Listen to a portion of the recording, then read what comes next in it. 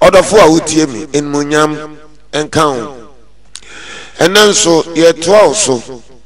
asama nyankopon odi ahya akomam se yemfa mra wo no ya to ni din nkwasiade ena ye de ebreu onyankopon ayi ewie ebre mu se yen kasamfa nkwasiade ho ade anipa wo ya ekire se wo ye kwasea ena abrabo a wo bo a ekire se wo ye nyansafo onyankopon eyi se yemfa mra na ye asambie nso a se nyankopon soma wo a enya de a obeka efi se ene ye wiase na ye wo mu no nipa dodo na nije se obeye nkwasiade esin se obeye nyansasem na yedi nkan no wache ewrade asem dada se de ye kasafa odo ho e wo bible mu ye yi de bi si wo ye se ye kasafa odo ho ebe preach odo sa etumi yi de bi si wo si ye kasafa giving oma de be ya nyankopon be hyirawo ni a kyerɛkyerɛ fa oma ho ye wo de bi wo a asofo ne edifo tumi yi si wo se ye kasafa awade nko a ho be ye bosom baako na awade ho asem ko a ne ye kan ye wo de bi wo a asofo etumi ye revival ensole bebie ye revival ne ye preach fa blessing anase inshira ebe kasafa inshira ho ade a wo ye a nyankopon ebe hyira wo asofo tumi ye revival yesi ye preach fa yedie ho ye preach fa yedie ho na asofo nya adagire akọ bible mu e preach fa kwan a onipa befa so a obedi yie ni akasa afa ho asofo sometimes ye program na ye de atoso se deliverance program kwan a nipa befa so a ubenya ogie ene fa hodie yetumi eye sa program ne de ginipa efiri bonim eye sa pepepe ena onyankopon yi esi wote enenso yen kasamfa enkwasiade eho nkwasiade yen kasa emfa ho na nipa ntiase se nkwasiade wo wiase na nkwasiade enso enipa ena eye hallelujah ye wo nipa bi wo wa oye jimifo ana so se oye jimini be opese ye fre ni nyansafo na brabo a obo ni suban oda na die ni neye ni nyina kyese oye jimini na medin kan no a kyerɛkyerɛ mu bebre se yenya edini no edemawa e kyerɛ se eyade a wutim usuban wodwuma a woyɔ no ana me kyerɛ wo se yenya bo se obi ye police ni a police ni kyerɛ se oye ahomba mmɔfo oye aban nipa oye peacemaker and your friend police ni ana se yeka se fitani kyerɛ se obi a oye ka ho adwuma osiesie ka sa wo ka ho tochema o ka sey a wo de kwa no aye ni ye kyerɛ se fitani na adwuma oyo no yeka se nurse ni ye obi owo hospital na ohwa yalefo and your friend say nurse ni ndi yenya boni no edema odi a na kyerɛ se eyade a woyo sa pepepe and ye wo jimini onu wo jimi na adichie bia no jimi sam ana wodie adichie bia no nkwase asam ana wodie ne ye nye papa ne kasa enye papa na nunu ana nyankopon eyi yense ye makyerɛkyerɛw efi se eyensamu asofo nka enti se obi ye Kristo ni kura no a na oye nkwase ade obi ye sofo mpo a na oye nkwase ade obi ye difu a na oye nkwase ade wokape osi hey ano de yenka ne saa menuaba ma tiemie obi biala oye nkwase ade nya nyankopon ahindie mu anko obi oye jimi sam enya nyankopon ahindie mu nko nti nadu etie bi na nko wasum na yenhyira woyen ewurade Yesu Kristo Nazareth ndrimu nkwasiade ye de part 1 abro part 2 abro part 3 abro na ye ko part 4 na ye tie ensam awurade ewo ka kire ye enkrofo a wokọ asole enkrofo ekita bible enkrofo a omuso omu ye kristofo na unim de bia na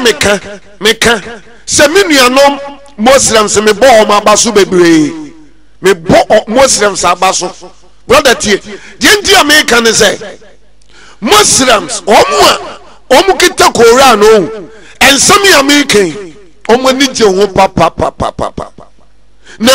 sadie muslims esi sami nkuran muslims sofo boma baso ebi mpo betamade ebi beto collection ma me sofo Nyankopon nhyira unsama won kan de eno anu no sofo wo ye nyamedwuma Nyankopon asoma wa ampa memesi muslims omo bo ma baso evia utie mi wo abonten wo de oni na ma abonten mi bisawo wo muslim ni a osole etia me muslim o kaseti ame wo abonten no tire mi bi muslim ni a o kaseti ame sade mi kan enye brother wo na ma abonten kura wonti bi uhu bi da na mom Christians no omo kita Bible no omo kita Bible omo say yamu nim Bible nyamu ye asofo yamu ye difo sankrofo no mom ene omo asole yetia na omo ninje onyame asama eba wonchen omo momo ninje ho entina se mi preachia na makotu se o Bible no biem na se de ye kan nimu dia no watumi hu waka kire me se unya nyame nipa enye Nyankopon na soma wo ukita Bible etia so dem eye nkwase ade ni Nyankopon nam ni nipa so eyi waten e kire wo se abrabo na wo bo no wiase no nkwase abrabo na wo bo unya nyansani wako school wote obrof wo bo degree but unya nyansasam sesana ye nyansasam Kristo ni sementi ase obi a uti aso dem ekita Bible sementi ase na Kristofo ni bi mpotumi frame Kristo ni itumi fo a sofu preaching ya me depa na kwase ni yifrim na mi bi sasa na oyedi nipa sa brother ti asem ye chirechire fo nkwase ade ho na ne enkrofo a wokọ asole nipa bebre sei Onyankopon nsi nipa kwasea Onyankopon wansi nipa kwasea oti aso dem o kan sa asem yo e Kristofo bebre sei Yesu Kristo ba aliase no wo ba asase wesu wansi nipa kwasea asofo bebre nso se eni se yama nipa hunu so oye kwasea e wo mra oye nkwasea de asofo ni edifo bebre se ensase yama nipa ehunu se oye kwasea wo abra oye nkwasea de brother nya no koreda wo ye sofo na otesa wo keka sa Nyankopon freo wo nya nyame nipa papa eye wo yefunu ana wo de ka nyame asem wo ye aduane sofo wo ye enimonyam pa sofo nipa enimonyam ana wo bepe nyame ensuma de nyame asuma no oka dwensa kira nsam o nipa ebesesa wadwe ene ewiase enipa dodo na ani akwaje enkwase ade ho oye bibia opeso oye nkwase ade oka asamo a opeso oka nkwase asam brother ade bia nipa ye opeso oye nkwase ade nanso Onyankopon ma onipa kwan sa menu ati asem ye na emwa na sakira wadwen na ye nhyira ewo Yesu din mu na te ho asese enkwase ade ya ade a Onyankopon echi Onyankopon mpe hallelujah Onyankopon ompe enti bommade na tie ene menu asa wankasa wo betia enwuma abawi ase a emrante ene nketesi eguso a ye tonyum wutie nyum na utumi wo se abrante na oto nyum na ankasa no oto nkwase anyum pa no oto nanso nipa ni je ho nipa mrante ni nketesi didi mirika ekoto sa anyum wo hwe style ode tonyum no ene ne ye ya ode tonyum na wotumu se enipa na wo tonyum na wogimi se de osi sa eye ne ho no wogimi nanso enne nipa pe no luma bebo nyamenyom luma tu nyamenyom anche ena ohuri ekosi kobo wiasenyom na okobo ehuhu nyom okobo abe wa ha na ye bi saluma adentina wo bo gospel na wasi abehuri abebo wiasenyom wababo abe wa ha luma emuaye ode ma aye ni se obo gospel no nipa anto obo nyompa no nipa anto obo abe wa ha no nipa topa adentia nipa no yaba no ye nije nkwasiade ho nkwasianyom na tie bible ne menkenken asemi wo twe okronkron mu nkyiraw Ecclesiastes chapter 7 verse 5 no osankafo homa tinson ni yi mo ye num ose onyansafo anim katie eye sene se obi tie nkwasiafo adwomto mi sisu bie Ecclesiastes chapter 7 verse 5 osankafo homa tinson yimunum onyansafo anim katie ye sene se obi tie nkwasiafo adwomto onyansafo anim katie ye sene se obi tie nkwasiafo adwomto nkwasiafo adwomto ene nkwasianyum na mrantia ne pe aketesia pa nkwasianyum enum a wotu ne tiemu asam ma ne wom aba papa ben ene wom obete vigir kitenu akikansam ya boma jimi sa no akoto sa anyuwe ehye wodam obona homache obona nopa wankasa nyansa ben na wobehu mibisa abrante entuna ye jimi no because enkwasianyum ena nani pape bible na ka o bible ka mami nsiso ose onyansafo nim ka ye etie chine se obi tie enkwasiafo adwomto hallelujah enkwasiafo adwomto na obi abomade bi aba obi ani ni taste obi ani ni taste na ogina ho obi ani obi pewe obi ani taste na oguso no osa na ojimi no na enwumi abeba bewi ase adentia nipa na ewo wi ase na nkasa ye ni abedi jimi eho enti se wonye jimi fu a wi ase mpewo woye nyansani a wiase respecto wiase ebo modern se obepo adentra wiase pese ye jimi abrante wotie me hwe wo dem pictures abobo uba wi abrante bi dem abrante na painting dem fefefe na all these size pictures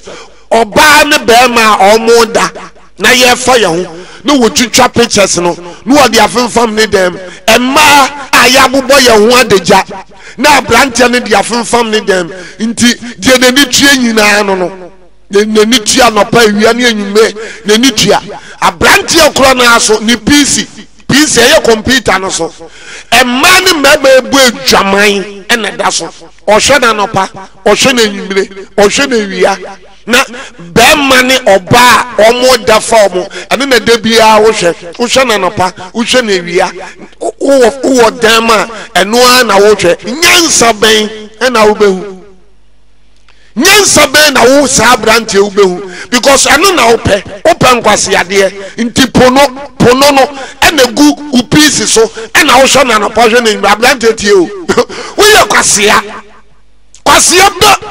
be ma no wudi nkwasi asam na wu shopo na no papo na wia na unim ebi o hokora na ni phone ekita so phone ekita no odi pono eguso onam kora no a no o shopo no onam abonten no o shopo no nti wa wajimi no nti huyi di wankasa wo dani kwasi no nti wankasa wu ni se adenti na me yesa onto de pada okotonyuma ontonyumpa onto buku papa a okenkan a obehu nyansa onko nyansafo kura nchen so obi nim nyansa onko ne nchen o kan Bible no say ofedifo no de oka nanim na onko nyansafo nchen no woni pebu a onim nyansa o ma wo nchen na kwasiafo no no obego mini aba na Nyankopon se me meyi watan because wi ase we no ye dane nkwasiafo ka wonwa pa se Ghana man ba ye teti ye nyansem na Ghana man ba yankwati Ghana fu ani agi turumu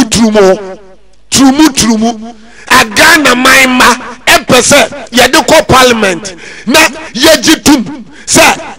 yamfa ye ho turumu eye den na Ghana man adentra efiri se enipa ni agi nkwase ade ho baby obi nefa na watwoto friends obema de akose bema to nti wankasa wo yesade no wonka nkyere ho se madane kwasea megimi oba ho me se mempe oba ne mo bema to na mepe ngese madane aboa kura wie aboa kura nim nyansa chem ana na nipa ni je ho brother tie Nyankopon se membe ka nkyere so obetua wo soka said you would juma sitie boni aketua ne owuo na Onyankopon aduma chede ne dankwa o boni na ketua ne owuo boni na wo yo enkwasiade na wo di enkwasiasam na wo yo enkwasiandom a wo to no my God ene sa na ekoso owiase o na abrantie pese ojimi aketesia pese ojimi onam kura yenja no kura ma ommo no ho adeja no mpa no oh nka first no oba nam na no gu okura ka kire na no aye no huye enne de oka kire na o say I am aware na ni brazia egu abonten ni underwear na da abonten na ne pant e da abonten ni fruma so nyina na hemu nyina achese aketesia ni nam we nyina atumu se ojimi no ho nka oba te se wo bo ho ade jasa ayeden ni nyina ne se enna wiase we no enkwase ade ene nipa pese oyo nipa mpese oye nyansade na ade ma nipa ye nyansade kura ye yefi wiase urusa Ghana ye twom se me emfa abantie nipa enso Bible say Nyankopon say jibi bata abofra koma ho atenetene aba ene edi be yefi no ho enso Ghana ha ya hyemra se yemfa aba entie nipa ewa ha ade adi nyansa ba no Ghana fuo mpanyimfu atena se ye yefrim Nyankopon say atene aba emanipa jai jimi ena Ghana fuo mpanyimfu atena se atenentene aba ebe mani page ajimi dia ende yenjai yenyim film mani panjimi na ende school fu ajimi a ehamo obi ko school na ojimi a ehawa na mama ne haw ade mani hunyansa no mo ankasa awofo no mo se yenyim free ho ntini pa ne bajimi pa odi nanu na me ye mfatu hu bi kire wo se woni wabofra na tifie wo ba unu ne tifie akoda ne ya so de nsem o ka chense kojojai onjai he kojojai onjai kojo mabuo no da so ye o de atwea ba o twea ba pa no odimi ka mi nya bie ma mi nya bie da mi nya bie aba no kwa unya mfa mo no enso se mi nya bie mi nya ko twea ba na adentra Bible say aba emanipa ejai nkwase ade yo enso Ghana ha mpanyimfu atena se adwunu hu ehu se yenyim film na nkwala ne njimi nkwala ne nsai mi yantia obia adentia teacher ni bi kobu obi ema teacher ni nsa pai ena kan ni kobu abofra ne bebia ensese ebo teacher ni nsa apa se teacher ni nsa apa de a ene na chese yenyi aba no emfiri school teacher ni na nsapa na adentina police ni nso nsapa na se police ni tituo etoda na police fu okoche arm robbers na robbers ye rough na police fu nsa epa na ebo arm robber kuna adentina no de mo nkasa police fu anyina mfatuo enguo na police fu okọ an robbers so a my won fatuo enko efisa won sapa ene de ale na mo nkasa na teacher ni bu akoda ote no na se ne nsapa akobọ ne ebobi ani sa oba ade de mo si muntwom kura o ga se Ghana fo mo ye o mo ga se mo ye onyame na matini su otua onyankopon ne ani ye mpayifo anyina apono onyankopon asem na ye twom afri Ghana ha ya sori asi Ghana a Christian country Ghana si na ko ye Christian country nyame adoye na wo aye nyame adoye na eboaye brother ti asem ni ade emanyansa ebewi ase no ene ni nyina afri wi ase ene ni nyina nipa rejate nipa epo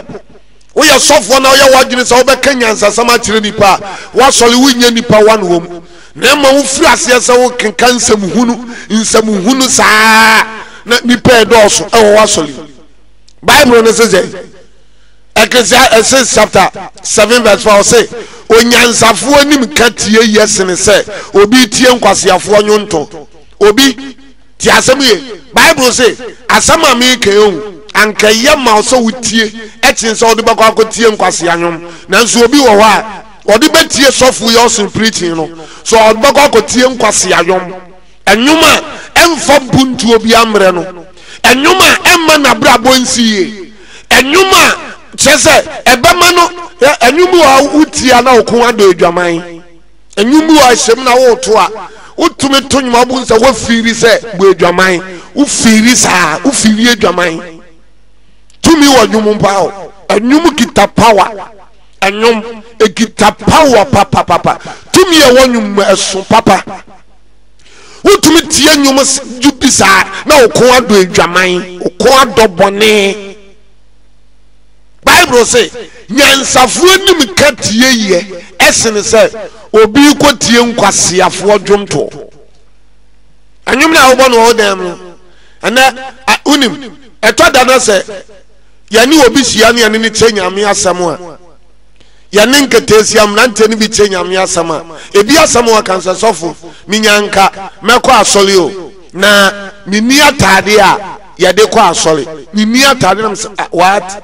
akatesia te sawo o atade edi ko container entade a yedi ko container esoso wo pa wasire mu nyina eguo wo to anyina eguo santade ni nyina de wo bi na wote wono wonni atade a yetumi di wuru aso dem wode bisa wo se wankasa wote asase so wonu masam no kura kire se wagimi wonu masam kire se wo kwasea wonu machem kire se wadane abo awie mini atade a yedi wuru aso dem na watade we fako aso sofu wedi enye wedi amede ko asori enye wontade nyina ya nkwase ntade atade a wontumi mfa wuru aso dem ya papa fitani atade kro betumi de wuru aso dem fitani ko ye adwuma na no ho ye fi san kura no a na du asole time a fitani betumi de na atade na akotena so dem e de asonyame na wo atade esew utumi ka che wo ho se matade we de mintumi fa nkwa asole a wa bisa ho se wunjimi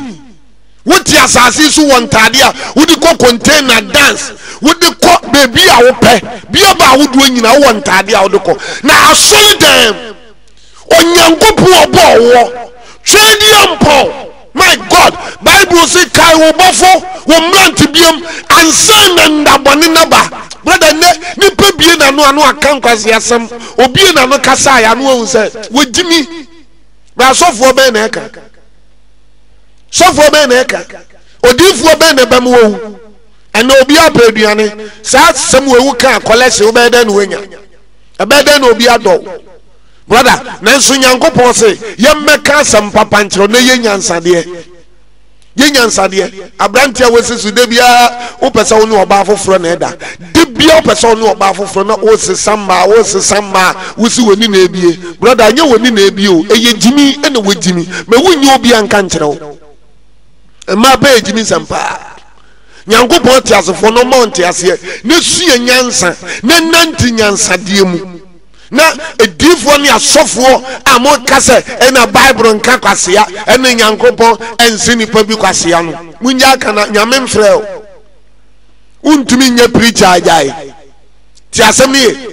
onyankopon ma onipa hunu se oya kwasea ewo obra enipa ya kwasea de no onyankopon oma nipa hu se oya kwasea oma nipa te se oya kwasea wo abra nipa eyan kwasea de no me no kenkan Awurade asem Luke chapter 12 verse 16 at bapem 21 tie Awurade asem Luke chapter 12 16 bapem 21 yentie onyankopon oma nipa huru se oya kwasea ti asem ye o se na obu wo mbese onipa bi a oya odefo asase so abapi na osusu ni tirim se menye den efiri se mini dia mede me no ba ebesie na o se dia meyonie medwiri masan na mesisi akese na eho na mede me eniom me no ba enyina ene me niom enyina abesie na maka kira me kra se okra wo woni o mapapi a wode esie ama onfinsia pi home didi nom na obunto yem na onyankopon ka kire ne se okwasea na anadwi wobaje okra efri winsem na enioma wasiesie no be hwan edia sala na de osise japade ma ne ho na onye odefo onyankopon feminite ti asabio enchichemoduo no se na onyankopon ka kire ne se okwasea na onyankopon ka kire ne se okwasea nanso Kristo ni bi se onyankopon ensi nipa kwasea onyankopon onka nkire nipa so oye kwasea bi o Bible no kan o se na onyankopon ka kire ne se okwasea na onyankopon twedi ampon obo soro na obo asase no onyankopon kan se okwasea why no ka chen so oye kwasea no sikani obi a wonye sika pa owa ahonyade o ahonyade be wonya no ho manabro so awose wo mo obi bi no mo obi bi o se medwiri masan na mesi na kase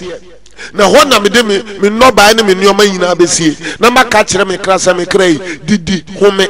ma abunto ye bo wo nioma pi a wodi esi ama nyamesom ompe nyamesuro waye pesami nkuminya sikeni no aye pesami nkuminya na Bible say na onyankopon ka kire ne se okwasea anadwi wobaje okra efiri winsem kwasea bia nyame pese okum no kwasea bia nyankopon yi ne kra efiri asase so kwasea bia nche ti asemi kwasea nyankopon ni nka ho kwasea wuyi edie mu na nyame bekum kwasea wuyi edie mu na nyankopon beto nsafro Bible say na onyankopon ka kire no se okwasea onyankopon ade na wo se nyankopon kan kwasea Bible be mu ene nyankopon kan kwasea wo mu Koran minim Koran mu de Koran nya enwoma amase de esua na so Koran si nipa kwasea Koran wo ya de na nya Koran ma wo se wo dim kwasea sem Koran e ma wo ti asam ni ade na wonti ase akora na wonya akase obejimi na no na obejimi menya akase meya nkwase ade na no na meye eno ade panyini ye abofra ye brala ti asam yo ose no nyankopon ka kire ne se okwase ya me ma wati ase se nyankopon onipa ya ade ya nkwase asam a nyankopon ma ni hu se wo ye kwase ade nyame ka chensa kwase anadwi ya wokra befiri wonsa anadwi ya ubewu brother sa wo koso ya nkwase ade a nyankopon beku sa wo koso ya nkwase ade a nyankopon betwa wo nkwan na so sister maame once sa ebra wotie nyame asemi ebra na wunnim de na wunnim o na wunnim na ebra wo hui ni nyame ma amayade akukuduro ni nam ye ekasa kire ukosu ya nkwase ade udi nyame asem anim twufom we mu nyame asam na odi nanim twu fam sofo fa kwase asam kono a na wokoso ya wokra be firi wonsa wokra nyankopon beje owo wo kwan so oje wokra owo wo kwan so ma wo tenase na bible say na onyankopon ka kire ne se okwasea onyankopon ka kire onyankopon kan se sikanie wo ye kwasea na me ka kire wo se onipa enye sika a wonya no na kire se wonim nyansa na emom de wudi sika ye na kire nyansa wo bible say sika kodi kwasea ensem nyankopon ka kire nso ye kwasea brother wutie me oye sikani kwasea sikani o nyankopon ka kire na nne me pese me bisawo se wo a wutie me wo ye sofo kwasea ana wo ye sofo nyansafo odifo a wutie me odifo wo ye difo kwasea ana wo ye difo nyansafo me bisawo maami a wutie me pachawo me bisawo se wo ye maami kwasea ana wo ye maami nyansafo papa tie me papa de wo yo papa etrese wo ye papa nyansafo ana se wo ye papa kwasea bisa wankasa ho ohene a wutie me bisa o ohene wo ye ohene kwasea ana so se wo ye ohene nyansafo ohene bi ti akonya so a utumi wo se ohene oti akonya esi oye ohene kwasea papa oye ohene a onnim nyansa oye ohene a onfata se ankiyama na akonya kura na otena so me bacho me kenke asemi na tie osankafo humanity 9 ni yimudum yansa Ecclesiastes chapter 4 verse 30 o say fenyinam abrante wa yeni nyansafo sene ohene akokora kwasea a onnim kokobotie mi sisu biem bio bible bi awo na kan Ecclesiastes chapter 4:13 bio bible bi ekita ho say fenyinam abrante wa yeni nyansafo sene ohene akokora kwasea a onim kokobotie ohene akokora kwasea ohene bi eye ohene kwasea bible na ko o say ohene akokora kwasea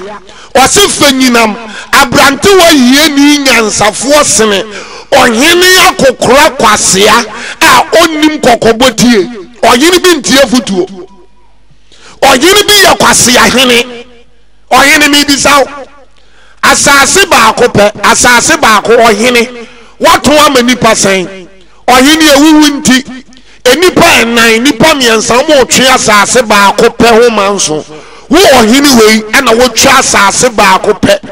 na wato amani pa enan ena nipa nan twetwe sekan ewo ho ohene kwasea ohene aboa ohene mu ohene a wonnim nyansa ohene a wode basabasa ye bakro ohene a mankofuo twetwe sekan ohene kwasea na wo asase no wato amani pasen ye ntumi nkantreo nyankopon se nkantreo se wo ye ohene a wonnim nyansa brother ayimfu bi nim nyansa o ayimfu bi ennim nyansa ayimfu bi yankwaseafo ayimfu bi de omo ahinsam pema ye de form of fra ti asam yo se de mama nsi so se fenyinam abrante wo yeni nyansafo sene akokora kwasea o se ohene akokora kwasea onim kokobotie misi so biem fenyinam abrante wo yeni nyansafo sene ohene akokora kwasea a onim kokobotie ohene akokora kwasea bible ne se ohene bi eya akokora osan ya kwasea na mibisaw papa wutie me akokora wutie me wo ya akokora kwasea ana ya akokora nyansafo abruwa wutie me mibisaw wo ya abruwa nyansafo ana wo ya abruwa kwaseafo ene panyini din kwasea sankura yesi yanka ya nuntum mi yanka na panyini njimi na panyini wanjimi no yesema yanka bible di obeka kire nyankopon suro se nipo na suro wa nyankopon suro ohini tie me se nipo na suro wa nyankopon so da no who are you ya wan wonya nipa wonni di fa onum na wonni so fa auto wonya nipa na so me mu nyankopon because of me your hene nti me mu nyankopon na wo do manfo fa kwan anya so intensia na wubuo tena na nyankopon ba chew wonna ba so wo be wu afri asase so wo ba ti piga no wate asase wo bete wo be wu asase wura ubewu asase na wotesunu ni wura asase na wudi so hene na wumuo bia wahimie nti mu nyankopon asem wahimie nti wo respect nyankopon bible say na nyankopon ka tse so okwasea onyankopon na kan bi o bible say nyankopon na kan ya no nyankopon ka tse ne se okwasea ene obi asare a sofo Yawson de opriti a ni odidi atam defo Yawson de opriti a ni odidi a seminam tro bible some ya printing press obi say software we dey mani nje preaching ho kura ade o preach ano odi atam de ntia wani nje won say wo ye kwasea mpani enyansafuo ni nje ho papa emmadwenma no ti se nipa kwasea nipa waye na du so pesu we jimi ene mani nje preaching ho enyansafuo pa de ye won de pa enyansafuo tie enyansafuo sesa me catch ya bro no iso nipa bebre na asesa so woni da wa ubo se central ni antobo ase nipa bebre asesa emrante bebre asesa bebre ni ada ho bebre wu se ye mistake ya nhwe ya daache ya be ya sansafo daache ya nhwe ya ma be problem dodo na ni ada ho dodo na de obra to form di dodo na nya sika wansa no senda wo sha central ni antobo ase dodo na asesa ajiza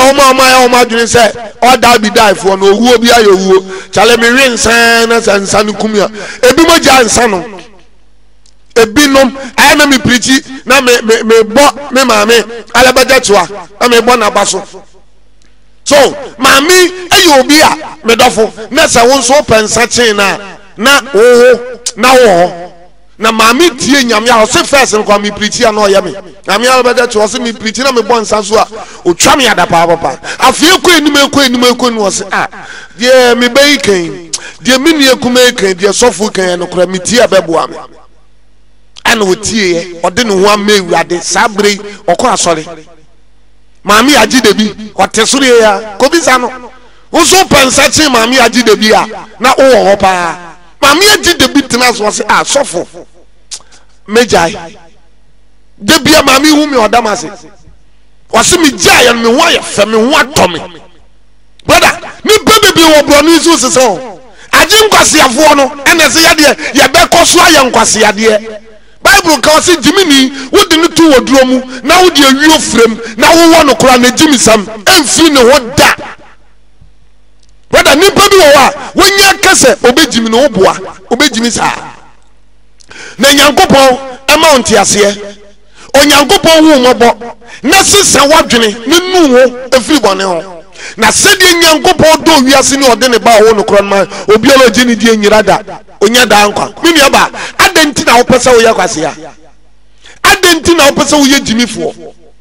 adenti na woni ji wo sa wo bejimi brother wo tie me na anopotutu wo se manum nsa wo se mabo ada wonyi obi ba wonyi obi dehye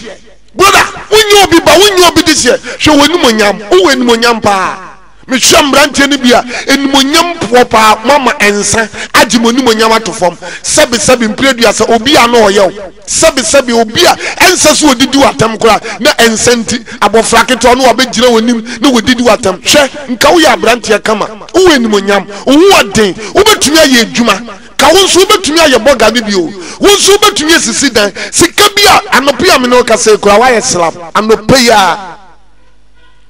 unya kapana ko winsafo ni buofu ni apagya daya numo sofo jiwa home daya numo sofo Yawson jiwa home daya num wana wo kwa sole wonum kosi dansa daya numo sofo Yawson jiwa home daya num nya kape danum na obi ansa so obo no wabo obi ansa so odidi watam no odidi watam adentia ensanti ka ye nimonyamfo papa we obi a eni awose nipa bu we obi a osanka we useful ma ebusua anka we ebusua ni daso ebusua ni daso pa no ye una wabo a wafefia udidem anopa no tututu na umache okoboprum adan wo yale wa mobobre bia wa maso papa bia ya kauzi mintie menya kase medimi no medimi abrabo anyankopon de jimi atoso no so na mepe. Proverbs chapter 20 verse 1 say there wasin ensaye ofedifo ensade ye ntokopani obiala otomu ntentan nimu nyansa ade a wo yo no nyankopon se wonye nyansafo wo ye kwasea wo se anyame mepe meya ya kwasea meya na maya kwasea I know if say so for Yawson na yemi menya printing press o me true bible na wo de ekoso ayo nkwasea de na nyankopon so betua wo so ka se de wunuma te se enti na nyankopon asoma me se me meka nkyerɛ na bible no say na onyankopon ka kyerɛ no se okwasea na onyankopon ka kyerɛ no se okwasea brother nyankopon suro so obeka kyerɛ so wo kwasea ɛyɛ wo sofo na suro udifo na suro so obeka sa wo yɛ nkwasea asɛm ɛyɛ udifo na mom ɔsoro nyankopon twedi ampon tumi nyina wura do ka bem ɔsɛ gyina no ɔnsuro da so obeka kyerɛ so wo udi nkwasea asɛm yɛ nyansasam oba school fees kura wuntua so nya sika bo oba school fees wuntua wunya sika konom nsa ebo nkofo nya sika tonta de papa wi amrantie tonta de papa no omo hye ensa wie nti wo challenge na mu abotokuro wunya sika e de koton nsa enom wunya sika nto challenge ponche challenge na mu abotokuro a wo de ne na abrantie te sa wo wunya adwuma bi so ye nti wa wunim nyansa wa nkasa wunim nyansa wo se menya kasa majimi ne de jimi ya na majimi jimi ko no monsa jimi no monsa na say no monsa bodam obi kura no monsa masisi a sabe mpreduasa yade a wo ye no wonya no kura otwa obi tumi no monsa no waye se bodam ni o ma ami abregu busumi nkura kontuo ma ami enyinsa ma ami trase hu se menya ba mmewi ase a daachi meye mobo se de mpanyimfo ebu ba ne yase boode nim se daachi obetuni etutu atofom boode o so aba na boode sesame so aba anhwa metutu atuntimi nwomba na boode awomma etwa no hu asia boode ma no ena gye maame no boode na esi wona nkasa ne mma na ewo ho no ena gye no se ebetutu a ne mma na ewo ho no etumi support maame no nti boode ni ntumi mu ntofom se boode ututu ne mma ne free hu sisi a emframa kakra bi bo a na boode na tofom enipa da se ni sane yete entina ye wo mma nti mma na ye wo won kire se wo ye maame ani da so wo ye papa ani da so se maame betu ahwe a oso ebaje no se maame ko ha obi mu a ewo se ebaje no ekom de maame a ewo se eba ema na aduane die ento hwe ba de wonyina dure wo maame ya abro wo san nua ma wudi hwe yes a wodi wo maame unya sika na odi akobo nyansa be na wo nyansa be na wo uzima me nka nkyerɛ wo mami nkyerɛ wo sɛ wuni nyansa kaje yɛde yɛka de wo wasu ne ntie de oni asonso ndi matam no nkɔ de wo wasu ne ntie na sɛ wabrabɔ na daakye yale bi bɔ na wo da wa o na aba wonya sika so wo nhwɛ wo ma wo de ane nam wo papa te sɛ wonya sika so menhwɛ me mma wotumi di sika ɛma wo mpenafo wo ma wo se wo nhwɛ wo se wo yɛ papa nyansani wo se wo yɛ tie wo yɛ papa kwasea ti asɛm na me ka kyerɛ no papa kwasea no wo sabi mpreduasa wo ankasa wo kɔte anoba sabi wo ankasa wo kɔte anoba wo bɛɛma no anoba wo se me nhwɛ no na minya sika me de bama me mprafo adi na sa wo yɛ papa kwasea sa wo jimi sa wo nim nyansa sa wo nya sika ni bi oba wo se me ntwa no school fees me nhwɛ me ba na na mo so wo nim nyansa wo kan kwasea fo Bible say sa wo ba na wan hwe wo ba wo ye nipa boni ni ti obi kura oni mewurade na Christopher kura nhwe ba asole mpanyufo mpo nhwe ba obi ya sofo wa wo ba onhwe ba si ye nyansa ne agugu wi ase ese sofo me nka sofo ka wanu tum enye sofo Yawson media awurade se me nka nkyerɛw wo siam na wo betuam ya tiam untiam so afa wo kwase am twam kɔ na kɔso ye nkwase ade na wo mo so mo ye nyansa de nso mo ye na dachi na wo de obehu dachi ana wo de obehu sa wa ye nyansa de na wa ye kwase ade wo de dachi obehu Bible say dachi wo nsa beka dachi de wudua na no na obetwa de wugo na no na obetwa Bible say de na onyankopon ka kire ni say okwasea mo amo say nyankopon ka kwasea nyankopon kwasea ni babu na Bible say na nyankopon ka kire ni say okwasea nyankopon na kan fa nyankopon kokote chi nyankopon tumwe chi nyankopon tum sama nyankopon ada na nyame aka wo say sofo man kan kire me na me bisa say sansam na ye kan ewo Bible num na nye sa kwasea eni jimi sama ni pedi na yenam nyankopon asam so ka kire ewo Bible num no ena enye ana me voice na out kire wo no me voice out no ena na ye bone na ena na ye bone brother wonti ase akura ye be mo wate ase by force ye be mo wate nyame asam na ase na eyade a asese nipa wo sa kire wadwen onyankopon asam na ye kan o waso a bomodi atie me no kan Jeremiah chapter 4 verse 22 also yentie de nyankopon kan o say every time me yejimi woni me waya mankwasiafo na woni hunumu waya boni wanyansafo na papa ye de woni me sisu biem Jeremiah chapter 4:22 every say me yejimi woni me waya mankwasiafo na woni hunumu waya boni wanyansafo na papa de woni ti asama urade ko nyankopon na ekasai mu amusi nyankopon kan kwasea ni Bible mu no nyankopon kan kire nipa se nipa ya kwasea no tie o se efirisa me maye jimi wasi nipa ye jimi nyankopon na eka nti fa nyankopon ko sama nyankopon o ba ko police station na uduru wa ko report nyankopon se nyankopon so wajimi yankwache no wasi efirisa me maye jimi woto so woni me waya mankwasiafo wasi yenim nyankopon yempa nasam yendo no kura yempese yetie nasam ti asam yo wasi na woni me waya mankwasiafo nkwasiasam ana yedi oto aso a wasi de wasi na woni hunumu waya boni wanyansafo na papa ye de wonim papa ye nipa so onye ade efre papa ni pasi oni ekire hallelujah me do fo sakira wadwen na ji awurade di na obenya da nkwa e de ama okra yensan kan Jeremiah chapter 5 verse 4 ti awurade asem Jeremiah chapter 5 say ena me say yenum ye emuburo o say ena me say yenum ye emaburofo nkwasiafo ne won every say woni me awurade akwan ne woni nyankopon atemu me sisu biem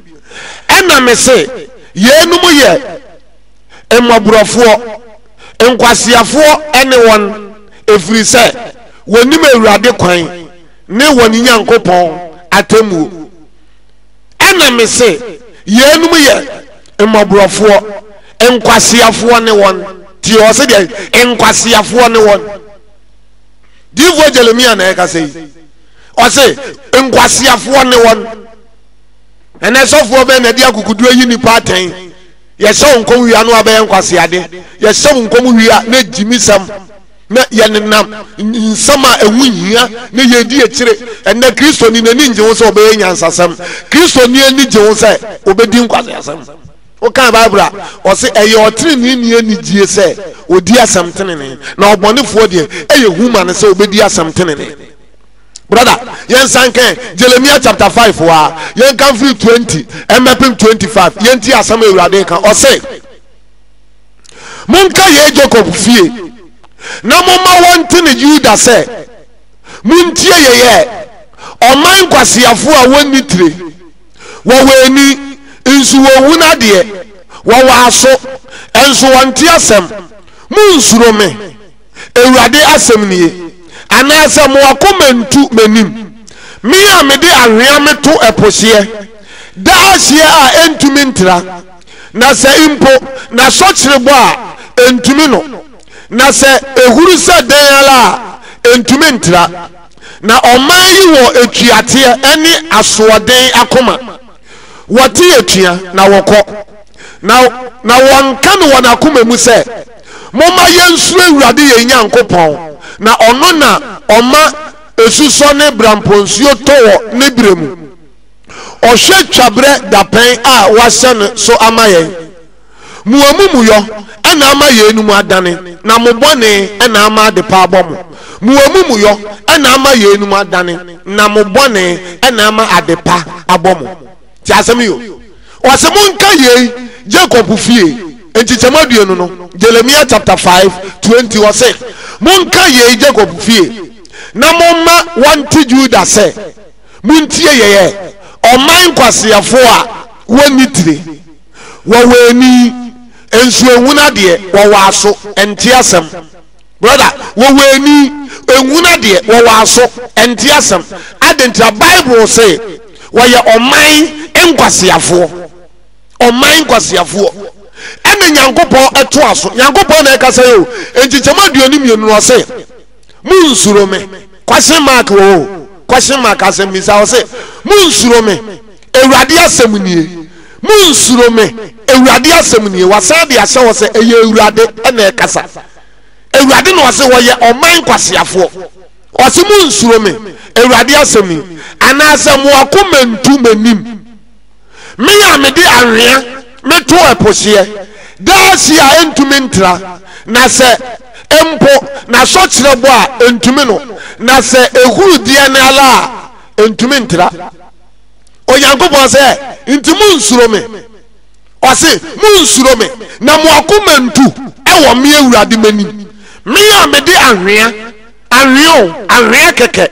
o se ono na de ahwea atu epohye na epo asoche entumi ntra ahwea epo ensuo nyina akobopum nanso epo entumi ntra ahwea ana Nyankopon bi sa hey entimu nsuo me samuti asam no ayam akomantu samuti ewurade asam no a ayam yemu nsesemo me ya metumi di ahwea meto apohye na apo se huru Daniela epo ntumi ntra usuro ntontom chi Nyankopon wunjimi brother usuro police ni chi Nyankopon usuro police ni ese Nyankopon a wonya aboa usuro president chi Nyankopon wunjimi ha brother tiamio Nyankopon se de se o se munsuro me ewurade asem nie anasa mo akomantu wo manim me a me de ahwea meto apohye daahye a entumi ntra na se impo na sokyerebo a entumi no na se ehuru Daniela entumi ntra o se munsuro me ni banhwe we munsuro Nyankopon wotu ayame wotu edi matame makatra wo se nyame asem no kura me ka kire wa wo be yem no na me pe wo yem kura na me ngo sraba se me ka asem no kire wo na asem ye de ewurade aka na me ka kire na wo yem ya na me ngo sraba me pe papa me ka nyame asem no kura wa nyame ya me pe ehwa na mebo adenti na nipa wo ye nkwase ade ne jai na ye nyansasam a wo se menti ase sofo saa na me pano obi ani ni taste fa unkwasi atese ne na mwiase fa unkwasi atese no fa ne na mwiase na wo wie ye baba brother enne asofo dodo sen enne yi wa kuma mu kire se ye nyansasam ewade mo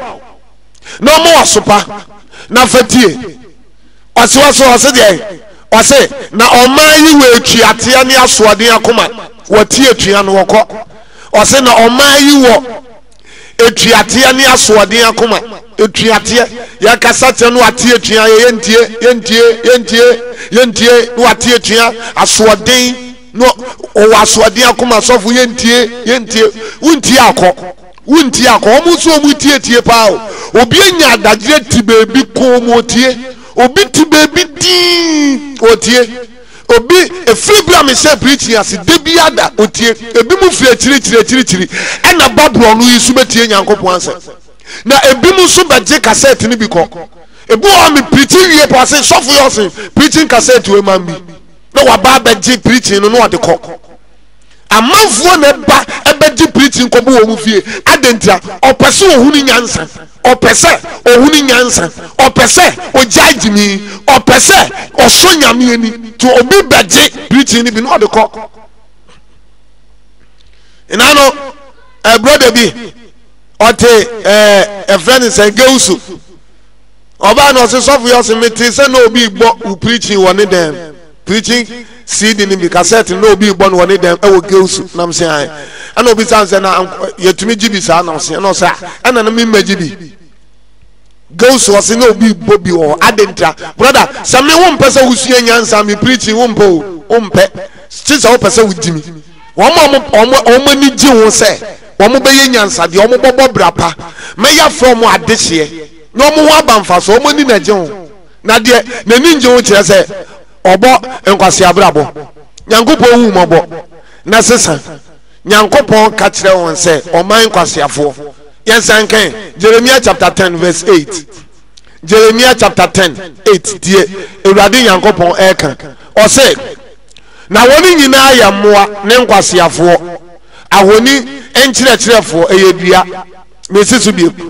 na wɔn nyinaa yɛ mmoa ne nkwasiafoɔ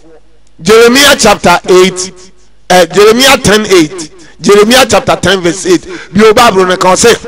na wɔn nyinaa yɛ mmoa ne nkwasiafoɔ wɔn nyinaa yɛ mmoa ne nyame kasafa abosomsomfoɔ ho mo a mosom abosom mudi abosom echi ɛne ne Nyankopɔn kasafa ho ne wɔka kyerɛ wɔn sɛ abosomsomfoɔ ne nyinaa mo yɛ mmoa ne nkwasiafoɔ obi ɔsom bosom odi bosom echi odi kɔnfo echi biara no woyɛ kwasea Bible say omu nyinaa yɛ mmoa ɛne nkwasiafoɔ o sɔre a wo say ɛna akom na kɔnfoɔ nso fa Bible no so preach kɔnfoɔ aboe fa Bible to kɔnfoɔ kwasea fa Bible to na Bible so mu nyinaa mo yɛ mmoa ɛne nkwasiafoɔ Nyankopɔn na ɛka Jeremiah chapter 10 verse 8 bio ɔse na wɔn nyinaa yɛ mmoa ɛne nkwasiafoɔ ahoni nkyerɛkyerɛ ɛyɛ dua ahoni yɛka ahoni a yɛbosom edua yɛde esiwa yɛgu nsa wɔ so boba yɛde esiwa yɛgu nsa wɔ so ne yɛfa na ahoni ɛna ɔse na wɔn nyinaa yɛ mmoa ne nkwasiafoɔ ahoni nkyerɛkyerɛ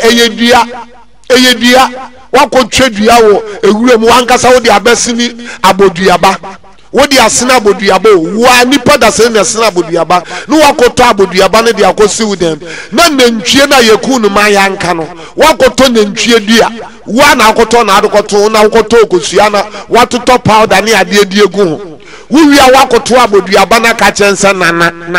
nana wonya kwasea ɔno na wo maame aboduaba na no na wo maame wokɔfɛ ne nana ɔyɛ de yɛ wo nana nipa kowurem akɔtwa dua ɔde abɛsena boduaba na wakɔ adwuma kɔtɔ bodua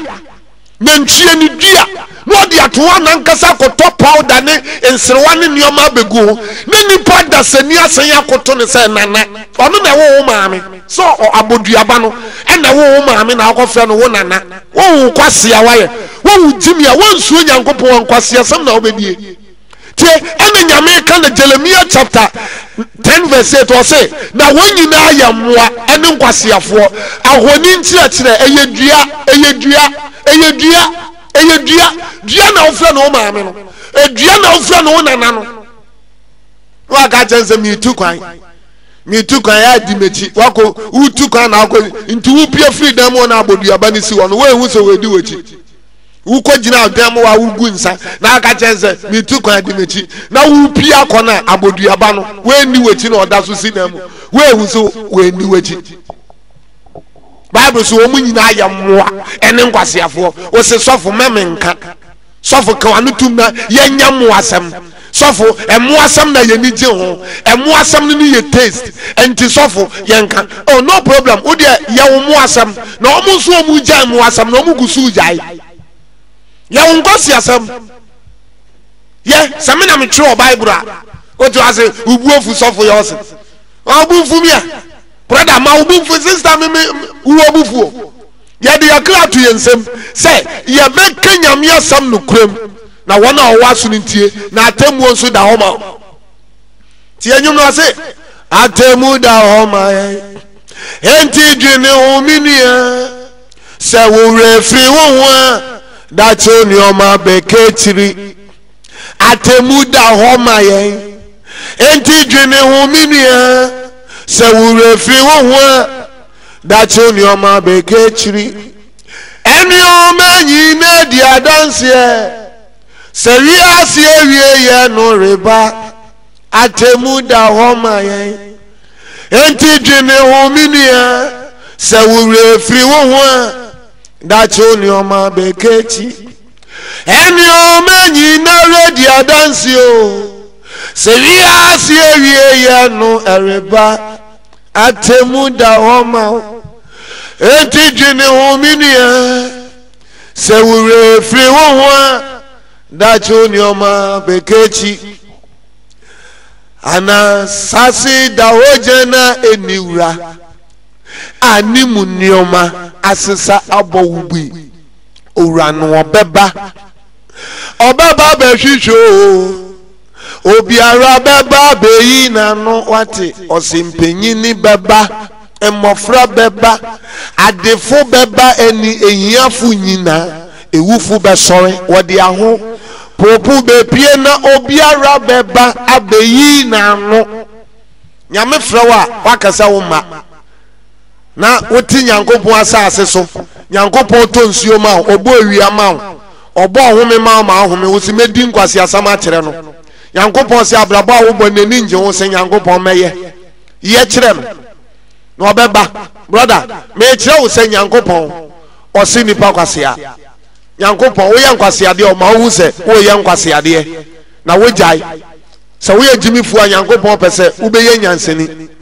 na nyankopon nya kwan ehirawo ewa asasi so hallelujah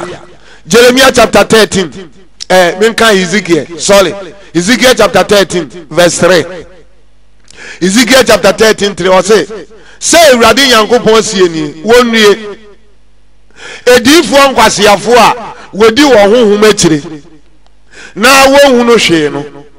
mesisu bie say urade nyankopon sie ni wonue edifo nkwasiafo a wodi wo honhom akire na wonni mu hwe wo hu hwe no ti asem ni o wase Jeremiah chapter 13 verse 3 wase se ewurade nyankopon sie nie wonnue edifo nkwasiafo a wodi wo honhom akire na wonni mu hwe brother edifo ni bi nkwasiafo obi edifo pa difo afa nkofo yire no difo a wona ema anyanyam odifo otumi ne ma mienu miensa no ono wanyam no edifo yiyi nsengu na nkwasiama ne di wo mati nkwasiaba we odi o chale o sankom oka obem oka ebem ntidi ai odifo akwasia ne kana ebem ntidi ai oka ebem na efan mu amunim se saa sofo we twempra wudi nachi kwasia sofo na wudi nachi no kwasia difo na wudi nachi no wanka sa solomon na mu amunim se sofo we o twempra mu amu sofo no wanka sa na wanka sa asoleba no asoleba wanka sa wunim se sofo na ono o twempra wa wunim se sofo na efa wanka ntire sofo se sofo eye sofo ya ye bi eye sofo eye na nkwasiade na ye no sofo eye na wudi nachi tie dia bible ka menye printing press o se say Radin Yankopon sie ne wonue edifo nkwasiafo a wodi wo hu metire na won hu no hwe no edifo nkwasiafo obi asoya no ama Bible so obi asole a onya kotesi mienu no miensa bi na ohun kasa kakra bi a no ama Bible so wo yodi wu shu pa se difo ya ene difo bi apese oyusu no ho ene difo bi asranku no waye ko mintumi ho se wanye kokko a wuhu edi yi o nega na edifo bi apese osra no waye ko onye difo no oye tuntum onye difo no oye tuntum obaye difo no wasra waye ko difo kwase a wosra difo a wosra nku wo kwase a wotimi mejai enye be ma tesa wo wosra. Now, muguno so yodi enti okita Bible na wo kwasea yankantro na difo wosra na wo sesama efo aso bonsam jam straight difo tie bonsam jam straight audience atira Bible so ni fie ni ni kwan a obi na akọ bonsam jam na wo hwe difo ni shoe ni afra na bomrek wo pesa bomrek nase wunya difo shoe ba ko odi simreka no na wo ba beye ni mpabo na no fia na ma ni shoe na bukaf no ade nam na hwede na ntie bi ade nam ya baba ya hanu ya baba me so ye we o se wo ye difo we wo se wo ye nyame nipa wo kire nipa nyansa wo asofo na akasa wo nam no wo nante akura kire se wodimi wo nante akura bi wo nante abekasa wo hye di osiri kura nante sa wo hwe na difo no nante asabe mpreduasa obi onum yi kura na yase wanum yi kura on nante sa nkwase nante na sofo no tutu ne na iko difo kwase bia ne asoso no so me ka cho se Nyankopon na eka tie me ka atrewo Ezekiel chapter 13 verse 3 Ezekiel 13 to say Radin Nyankopon sie ni wonnue edifo nkwasiafo a wodi wo hu metire na wonhu no hwe no ududi samaye masam na ade nam ube udifo bi kura no abo ni edidi etire yenya asofo nka yenya edifo nka yenya nkrofo nyame afre wonka ni edi nkwasiasam tire Nyankopon te maka chamso nkwasiafo nyina be ko bonsam jemu di ohuru cross mehu di ante akwase mate ene edifo kuro twanwan odifo bi okọ ne nkyɛn no aka che ose fa akokɔ bra ene edifo no bi ji nkokɔ ani nwan odifo wunim nyansa odifo tie kwase ase wo yɛ konfo na nipa di nachi nipa wonya support odifo wo yɛ konfo wo yɛ bonsam nipa pa I tell you wo yɛ bonsam nipa no Nyankopon be tua wo so ka se de unduma tie Yesu ba no twanwan Yesu ba no twa nkokɔ ene difo de nkokɔ ani nwan ani opotoyoa nye di wura nipa ye nyame nipa nyame nipa je nwan Bible say ye twam nwan Yesu no ye kum na dadada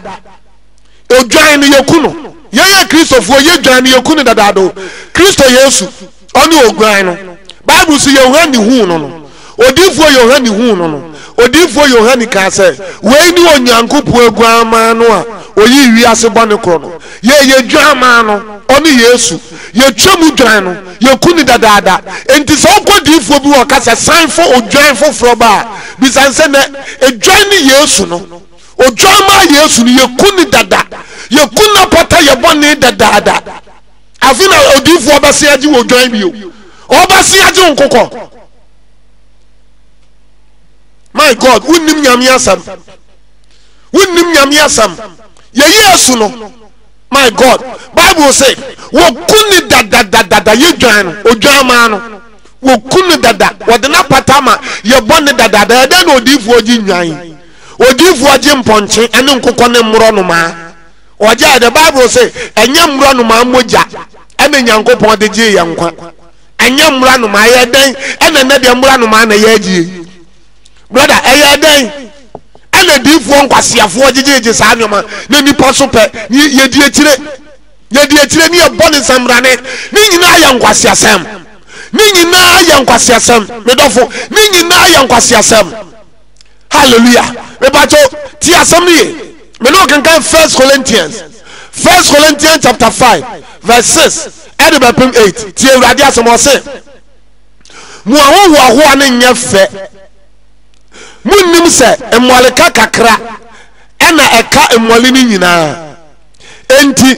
munyi mwaleka dada no. Na moye emwaleka foforo sede moye epiti no. Wokum ye ntwemu dwan Kristo no nso. Wokum ye ntwemu dwan Kristo no nso. Enti momma yansefa enye mwaleka dada no mu. Nanso enye boneye ene emumu yo mwaleka mu. Na emom kronkron ye ene no kura piti mu. Ti asem yo. Ose mo ahoho anyefe ene Kristofo ya ahoho anyefo. Ade a Kristofo de hoho wo nyina anya ade papa. Enemle Kristofo ade hunu ne ade hoho ye ho. Bible say mo ahoho anyefe. Munnim samwale kakakre bi ene ka mwale no. Sa ofete mwale na mwale aka kituwe bi kofre mu a di aka ni nyina nso beka ene 7 no kire se enti munyi mwale kadada no na munya mwale ka foforo sede mu ye epiti no wokum ye ntwemu dwan Kristo no ye twemu dwan Kristo no ye kuni dada boni bi ame meye no asase so no Yesu Kristo no wokum no Yesu moja Jesus moja Bible so edaso kasa e kasa ye tie be moja Yesu moja ntumi ankasa amawo na odifuo se sanfo odwan bra sanfo akokọ bra ne yenku no ah na Yesu moja ntumi ampata amawo bone a odwan moja na odifuo nkwasiafo oje na wuti ohwe no unnim Bible o unnim Bible ene no sofo oje nkokọ ne nwane mura no man namire apamda de mu no ene na sofo ji nwan ni waji mretwie ni waji emro no ma apamda de efri bla Yesu Kristo ye twemu dwan obo afode Bible say wa bo afode prekope wa bo afode etwato afode obi ni ho kwan so obo biew ene baba afode a awa so dem mu a agisika yesi ye bo afode ni atoban ene ho afode na ebo na mo fo dwan bra afode ni ho biew bone ho afode ni wo bio won kan Bible na difo nkwasiafo ne yesoso so na ni petuo di akire moni modifo ni na mo ye nkwasiafo pa mo ye jimisam na mo di tire nyankopon Yesu ba ka tire won se ji odwan we se masofo nkan mon ko bon sam jeme do wasu ni ntie no answer brother mesi nyankopon osi nipa kwasea wo yankwasea de a nyankopon ma wo hunu se wo yankwasea de na wo jai oso nyankopon ya adoma mesan ene wa beto aso midi usia wo aso atie mesen aba na me no abeto aso asema nyankopon de atoma akoma so se me nkyerɛkyerɛ do waso no ntie no onsesa no mfiri nkwasea de ho do ni aso no nsisi na so na kwaso aye nkwasea de na nyankopon baje okra firi unsem Bible say na nyankopon ka kyenso kwasea anadwi maje okra firi unsem maje okra kwasea bia nyame je ne kra firi nsem kwasea bia nyame ma na asomdwe kwasea bia nyankopon ma na hoto wo bɔ nkwasea bra ba ho nto wo wiase mu da onipa ba yaka de ya kyerɛw onipa ba ne de Awurade twetwa no wɔ hɔ enye bibiala sɛ adetre ne ye adoye pɛ ene ahobrase a wodi ni nyankopon benanti ene ne nyankopon ehwe firi hɔ nyankopon hwe adwensa kyera ɔse na Yohane ba be ka adwensa kyera ho asɛm na Yohane ka osoro ahindie no ho asɛm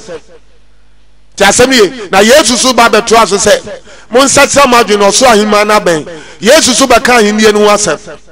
Yesu kɔ no ene okati esuafo nsa mon so monko na monka ka wiase ahindie no asɛm wiase nyina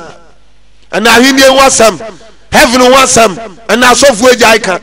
ene obokɔ abrochi nko a obo wale boga nko a hwɛ nsɛm a yɛka nnɛ ɔso ahima no asɛm a Yesu di ma asofo no ene yɛgya ika yedie de bia yedie adekyi bia yedie obasa udi Yesu wote bɔnemu wopɛ sɛ wodi Yesu mu nyankopɔn wopɛ sɛ wodi Yesu nkwasiade ana woyɔ osoro amount ase onyame akasa wie do waso no ontie me no bompai se de Nyankopon do wiase ni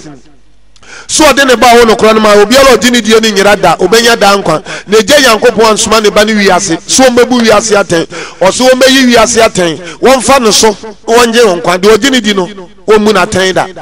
wonyini die no wobu na ten da se wanje Nyankopon ba kro no ni die ndi menua ji Awurade Yesu di wate no obeje wo ene ofiefu nkwa Bible say ye ni adanse Nyankopon ma da nkwa na enkwa no woni banim do wo oba no wonkwa do oni Nyankopon ba no oni nkwa brother do oni Nyankopon ba ni nkwa woni Nyankopon ba woni nkwa enne saa na Bible aka no ye saa so na me ka kire me nyi bi fi na me mfa bi nka ho Bible si due wo a wuyi asem ni bi film ana wo a wudi bi ka ho Bible si due ye nyi bi film ye mfa bi nka ho sa de tena ne de ama do wo aso ni ntie de honhom ka kire Ghana man